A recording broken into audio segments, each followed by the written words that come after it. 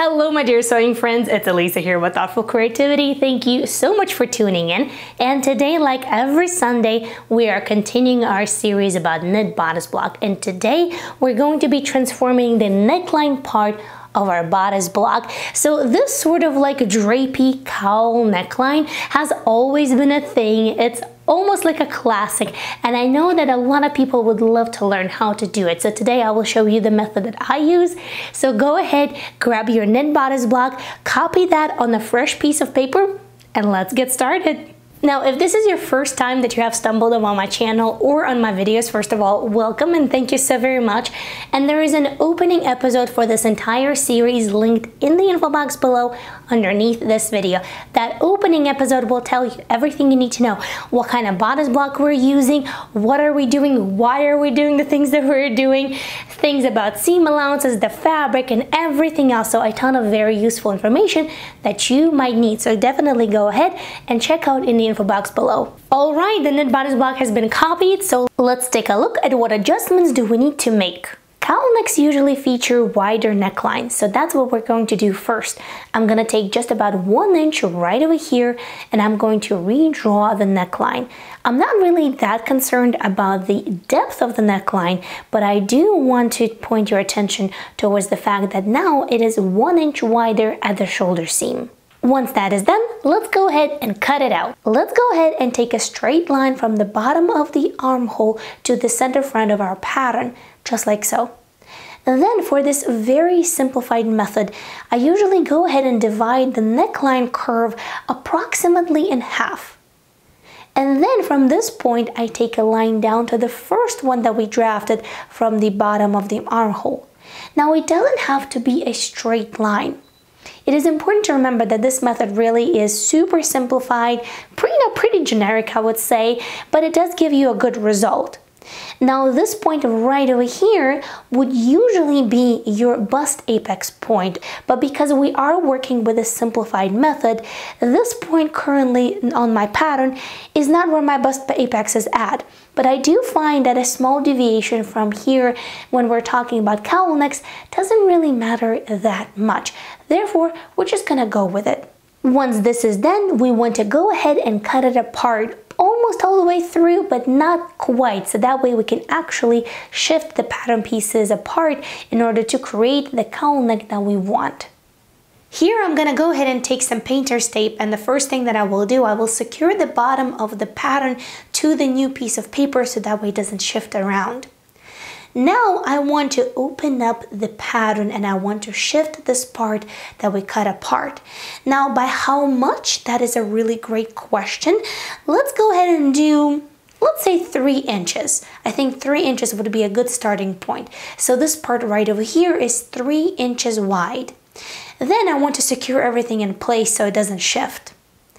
Now let's go ahead and extend the center front line up.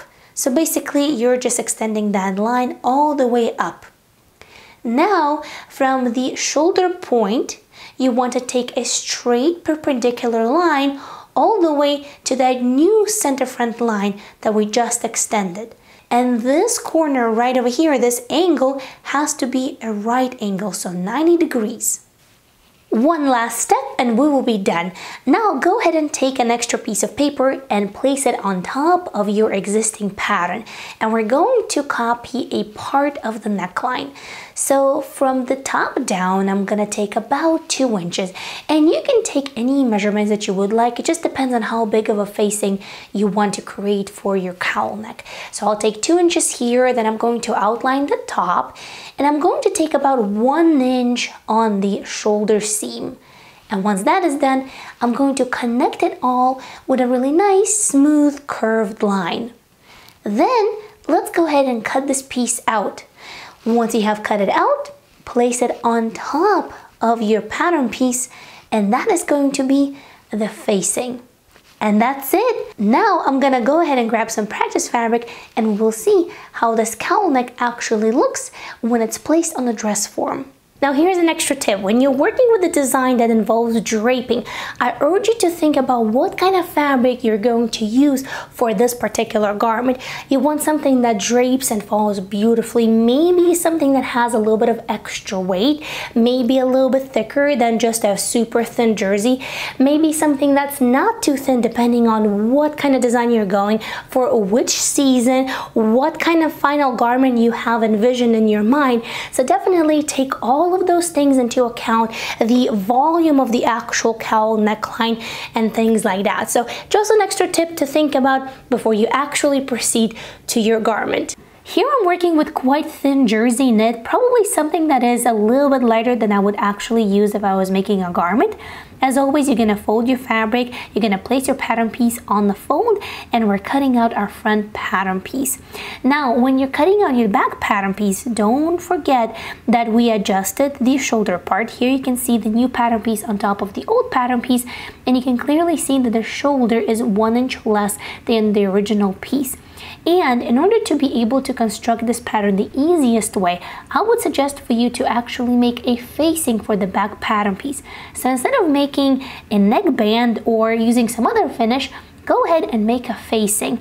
And once that is done, let's go ahead and put this together. The first thing that I will do, I will go ahead and attach the back facing to the back pattern piece. So you're gonna go ahead, place them right sides together. And since this is not my actual garment, this is just a muslin for you guys to see how this pattern adjustment actually looks like, I'm gonna use white serger thread so we see how this all comes together. Now for this next step, I'm gonna go ahead and serge the top of the front pattern piece, the facing part. Now you don't have to do that, especially if your knit does not unravel, but in this case, I just want you to see how it looks because that white thread makes it pop, so it makes it easier for us to see what goes where. My back pattern piece here is right side up, and I'm gonna go ahead and take my front pattern piece and I'm gonna place it right sides together with the back pattern piece.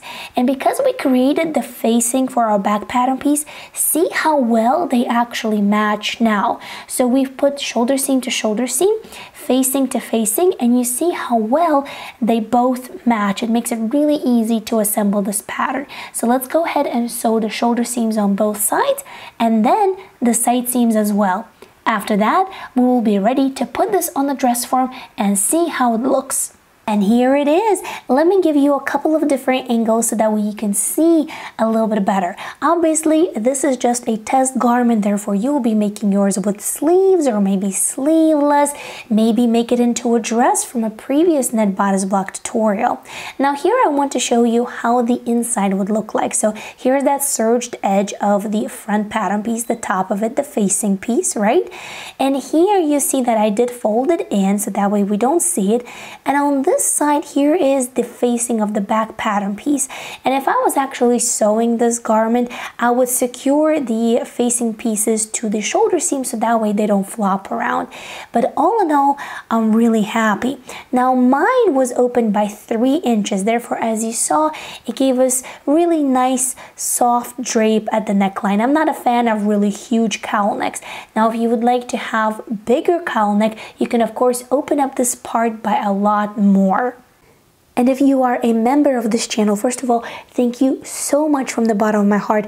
I appreciate every single one of you. And as a big thank you for your support, you will have instruction sheets for this project and many others, as well as members extra video where we dive a little bit deeper into this topic. And I also wanted to give you this little sketch to download so that way you can color it in, maybe get some ideas on the paper, think bright colors or maybe something more muted. Think about events where you can apply this cowl neck structure. Maybe you will make it into a dress, maybe a long sleeve sweater, maybe into a tunic. So many possibilities, and I truly hope that you open that door to creativity, you take this idea and you make something beautiful for yourself.